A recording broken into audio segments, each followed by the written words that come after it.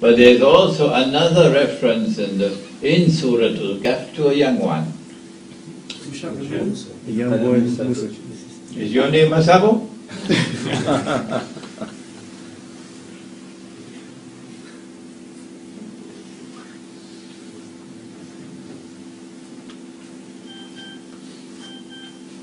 No, okay. Then who will answer it? The young boy. That's right. That's right. Khidr alayhi salam killed the boy. He killed the boy and explained to Musa alayhi salam afterwards that this young man had parents who had faith in Allah, but his belief and conduct was such that it posed a threat to his own parents.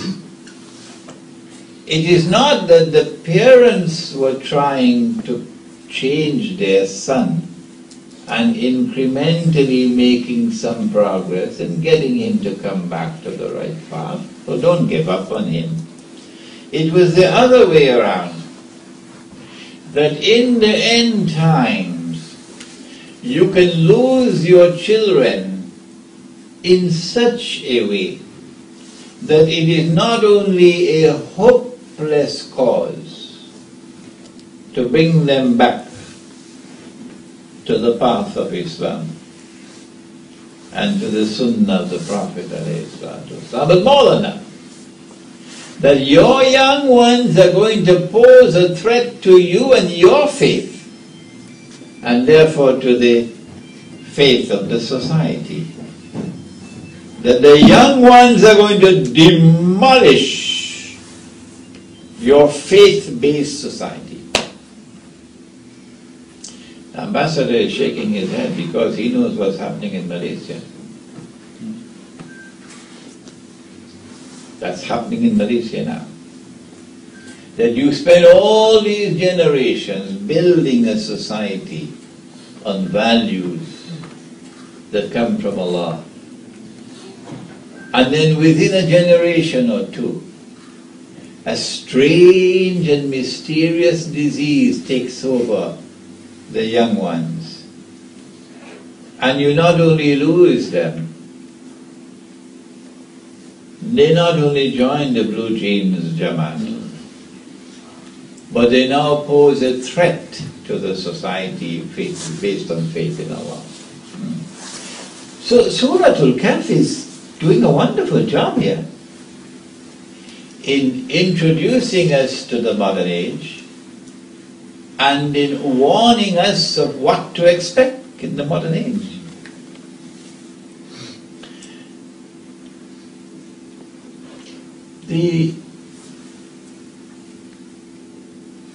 If you were not here when I spoke about a cup of tea that my wife Aisha is going to make, then you can answer the question. But if you were here at that time, don't answer because you already know the answer. Okay? When the retreat began, I said, I have a challenge for you. I want to know what is the connection between Surah Al-Kahf and the experience of the local Muslim community in Simonstown. Is there any connection between the two? Who would like to answer that question? This is the second cup. You can do the first cup, right? Yeah. This is the second cup of tea that I shall have to make, if you answer it correctly. Anyone? Yes? There is a connection between Surah Al-Kahf, something in Surah Al-Kahf of the Quran, and the experience of the local Muslim community in Simonstown. Not just Simonstown, but also in South Africa and so on, in Cape Town. But because we are here in Simonstown, we choose Simonstown. What is it? Yes? What did he say? The difference between The rich and the poor. The difference between the rich man and the poor man. Simon's time. No, that's not the answer we're looking for. Anyone else? Is it about hospitality? Yes? It's about the young man, which is mentioned in The young man? a few young men who go to the cave. They went to the cave? Yeah. Yeah. No, that's not the answer. Yes? Anything to do with the naval base? A naval base in Simon's Town. Yeah, no, that's not the answer.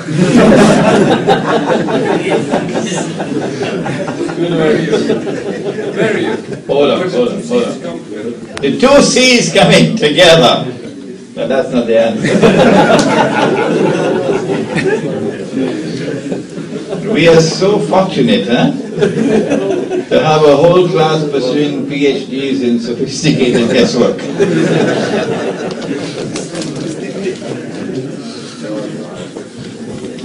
Yes, sisters, come on, yes? They were being neglected by the society, and they were pushed to a side, and the same is happening with the Muslim community here.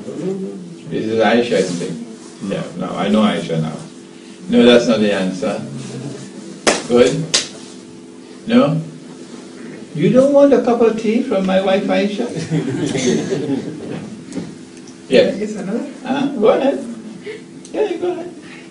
That is like when Musa and Hitler alayhi salam, they made a wall, and they didn't give them to The wall, they built the wall. That's not the answer. Yes. This is about the job of driving you out of your land or something like that, where someone takes over your land and you allow them to. I want something. I don't want the word land. I want something else. Go ahead. Come on. Not Suratul Kahf. Go ahead.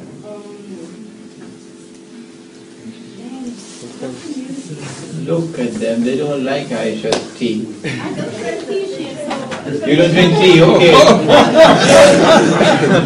No, we have Sheikh Ali Mustafa's wife here, Karima. So she'll make you Moroccan coffee. Yes. Have you got anything to do with the two mountain passes? No. I noticed if they're allowing the intruders or the Dajjal to take over, and the idea that they're taking over the land. I don't know what. No. Yes. But with regards to, you said Dajjal will be in every city and every town, and not villages. Simon's Town is a town. Yes, Yeah. it's a town Yeah. where we should locate ourselves towards villages instead. Okay, no, that's not the answer. Yes? Is it that the Malay community represents the young men, and Malaysia represents the community that they've left behind, and they've kind of grown up here and have gone back to Malaysia, giving back, perhaps rebuilding Malaysia. Very imaginative, huh? Very imaginative. I wish I could record all of these answers. Yes. Very imaginative answers I'm getting here. This class has the imagination in it, yes? Anybody else? Did the local community kill the boy? Huh? Kill the boy. No, that's not the answer, yes? This is the naval area and same. No. Next one.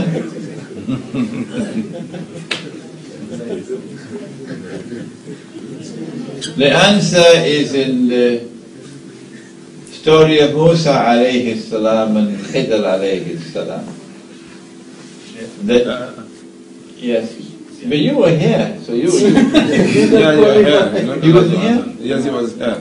You were not here? Alright, we'll give him a chance. Go ahead, let me hear you.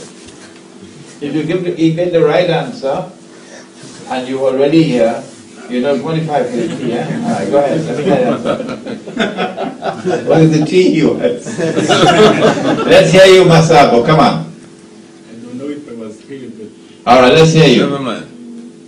the appearance and the reality are opposite. Appearance and reality are opposite to each other in Simon's Town. Good try. Good try, Masabo. Good try. Yes, that's very correct, yeah? No, it is in the story of Musa alayhi salam and Khidr alayhi salam, where the poor people had a boat, and an oppressive power came and seized their boat. All their boats were being seized. And you had a Muslim community here in Simonstown, which was not wealthy. They were fishermen, most of them. And they had their houses right around the bay here. And an oppressive government came, a wicked government came and seized their boats, meaning their houses. And today they look at the spot. This is where my house was. That is where he lived. That is where he lived. They can see it. But it's been seized from them and they can't get it back. So Surah Al-Kahf comes to give some comfort to such people whose hearts are still bleeding. Only 12 families now remain in Simonstown. Only 12.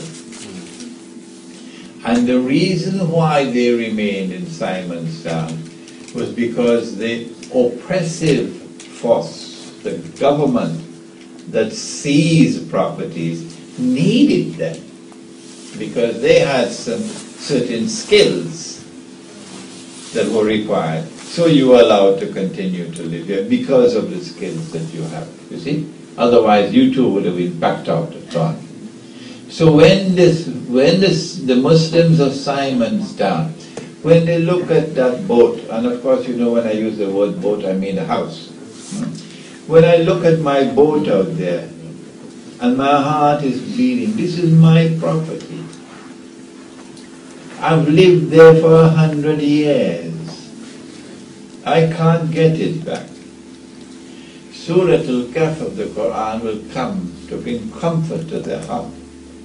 That not in this age, my son, not in this is a different age, my son and my daughter. This is an age in which power lies on foundations that are godless. And power is used to oppress. The only time that you will get back your property is when this power is destroyed. You're not going to get it back to the court. When this power is destroyed, and the sun comes up again, and there's sunshine on the earth, and the rain falls and washes away all this filth, and that will come only at the end of history. When Nabi Isa alayhi salam returns and he kills Dajjal, and Allah subhanahu wa ta'ala destroys Gog and Magog. Osama bin Laden can't do it. Allah subhanahu wa ta'ala destroys Gog and Magog. And then the Muslim army will do the mopping up operation.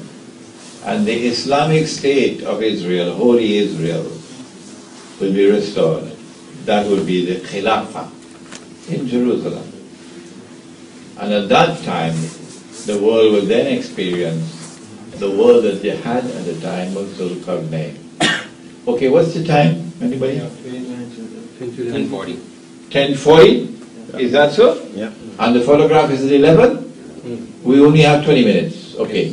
So let us pause for questions.